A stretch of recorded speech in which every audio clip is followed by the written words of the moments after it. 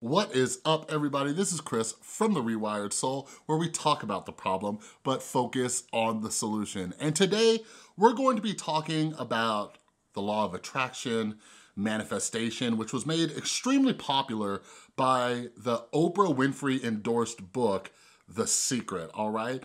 So there's a dude on YouTube who keeps getting recommended to me, and his name is Master Sri Akarshana. And I'm sorry if I'm mispronouncing that. I'm gonna call him Master Sri, just so I don't screw up his name. But he keeps getting recommended to me, and I don't know why. That's just the way YouTube works. So finally I decided to sit down, check out a few of his videos, and he is one of those law of attraction, manifestation gurus out there. 3 unexpected signs your manifestation is on its way. This is the law of attraction, and the truth is actually going to shock you here. This is Sri Akarshana, and I'm really excited to share with you these 3 signs, because when I first started manifesting things, I didn't know how to recognize these things, and as a result of it, I wasn't able to actually, it's almost like, imagine what you want is on its way, and right at the end, it kind of slips. So you don't want to let it slip. That's why we're going to dive straight into it. But before we get into it, show reel. Hit it. And check this out. Before I get started, I just want to make it very clear. Like, although I'm an atheist, like if you have a faith, a certain type of belief system, a religion, and if that's helping you guide your life and keep you on a good path, like, more power to you. I have absolutely no problem with that. The reason why I wanted to talk about this guru, as well as some other gurus here on YouTube, is because my fear is that it can negatively impact your mental health. When people like Master Sri and others are promoting the law of attraction and manifestation, it can lead to some negative results, right? Like if things aren't working out for you, you can start to feel like maybe you're doing something wrong. You know what I mean? But something that we're gonna talk about pretty soon is science and something that's unfalsifiable, because that's very, very important. And one of the other things that I have an issue with is that if you're following these gurus here on YouTube or wherever else they're promoting their work, like you are far less likely, because you're putting all your eggs in this basket, you're far less likely to go to therapy and to work on evidence-based methods that can actually help improve your mental health, okay? But Master Sri isn't the only person doing this. Like there's a bunch of like former monks here on YouTube, and they're big on social media, and they are making bank, all right? Like you have no idea how much money these dudes are making. And it blows my mind, because I'm really into like Buddhist philosophy and stuff like that. And there's all these like former monks who are just drowning in riches, just like Scrooge McDucking it into piles of money based on, you know, making these practices very public. And a lot of them can help you, but we have people out there like Prince EA, Jay Shetty, Jake Ducey, and this dude Master Sri. So why do this? Well, it's a pretty easy answer. Like, let's take a look at Master Sri's top videos, okay? They range between 820,000 and 2.2 million views, okay? A lot of them are about the law of attraction, a lot of them are about manifestation, but the number one problem is that they lack any kind of scientific backing, okay? I'm a man of science, but I also love philosophy. And here's the thing, when it comes to Buddhism and Buddhist practices, like, believe it or not, there's actually a lot of scientific backing behind this. Like, they have hooked monks up to brain scans, and they see how their brains function differently, right? They are less susceptible to depression, less susceptible to anxiety. They are more compassionate. They are able to activate these parts of the brain, and it is amazing. If you're interested in learning a bit more about that, there are a ton of books out there, but one of my favorite books is Why Buddhism is True by Robert Wright. Very, very, very good book. He uses a lot of evolutionary psychology as well. It's super cool, okay? But here's the thing, like, although we could find some science that actually backs up Buddhist philosophies, something that science doesn't back is the law of attraction and manifestation. And one of the main reasons being, One of the main reasons being is because it's unfalsifiable, all right? I'm gonna need you to say it with me real quick.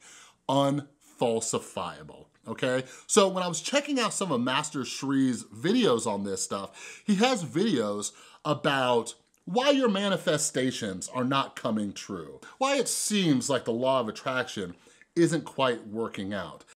So how do you ignore your current reality and manifest what you want, especially when you're going through some chaos right now? So it may be in your finances, and maybe you want to manifest money, and maybe you want to attract love, or you want to attract a text message or something from somebody, and you're in that desperate need right now of that thing. So how can you ignore that current reality? Because if you stay in that vibration, and that needy vibration, in that scarcity mindset, in that fear and doubt, low vibrational mindset, it's extremely, extremely difficult to manifest.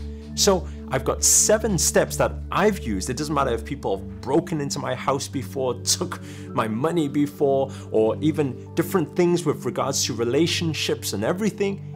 I've used these 7 steps, and it allows me to instantly shift my vibrations to get back on track and manifest what I want instantly. So if you want to do that, then make sure to stay tuned in this video. And here is the issue with it. So check this out.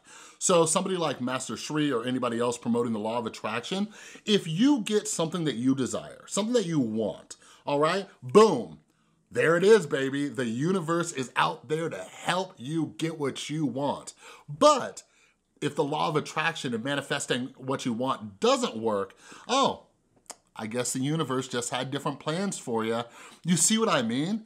There is no way to falsify this practice because their explanation just gears you right back towards it, right? Like there is no form of even evidence-based psychology that works 100% of the time for 100% of the people. There are explanations as to why it doesn't work that can be proven by science rather than this kind of self-justification and cognitive dissonance of, oh, it didn't work for you? Well, here, let me keep promoting this thing and I can figure out a way to explain why. So when it comes to Master Sri and the law of attraction and manifestation, let's actually turn to some science. Let's see what psychology actually has to say about this, all right? So this right here is Gabrielle Oettingen, and she is a professor of psychology at New York University, and she also wrote an awesome book called Rethinking Positive Thinking, okay?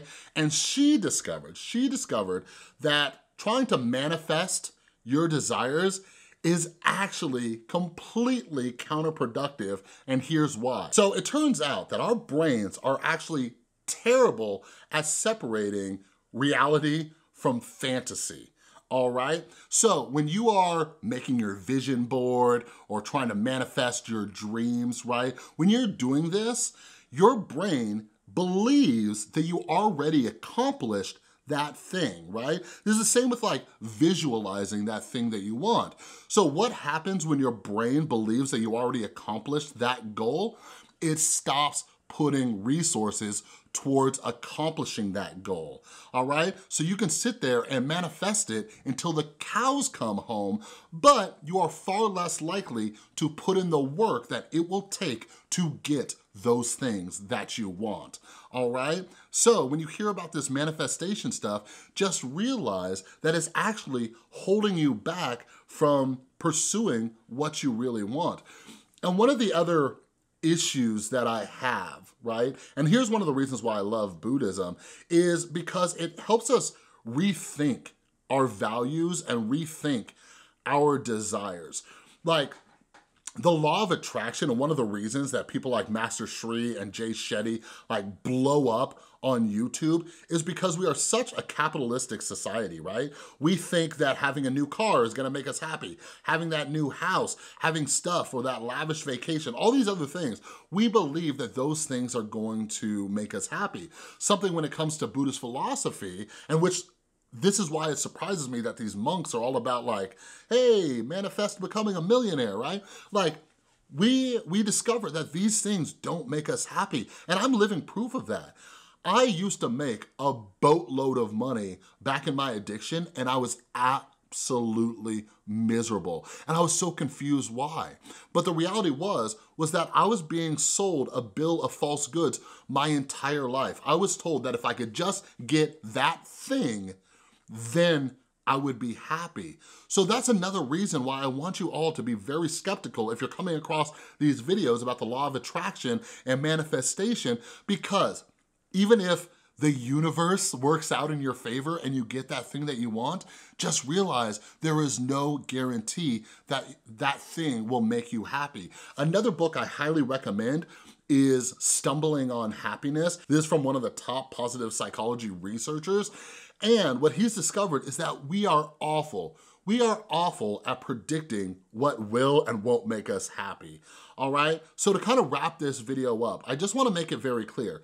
There is a ton of science behind how positive thinking, reframing the way you're thinking or your experiences, all these things and how you work with your own mind, there is scientific proof that these things work, but something that doesn't work because there's no science behind it is the law of attraction and manifestation, okay?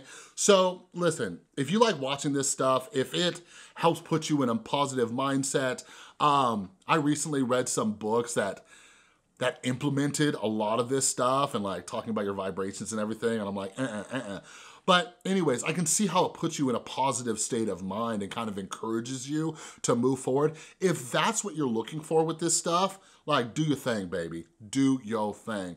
But again, my fear is that if you rely too much on this stuff that has absolutely no grounding in science, you're not going to put in the work that it really takes to improve your mental health. You know what I mean? But anyways, that's all I got for this video. If you like this video, please give it a thumbs up. If you're new, make sure you subscribe and ring that notification bell. And a huge, huge thank you to everybody who supports the channel over on Patreon, as well as everybody who supports the channel by buying my mental health books at therewiredsoul.com or the merch that you see right below this video. All right, thanks again for watching. I'll see you next time.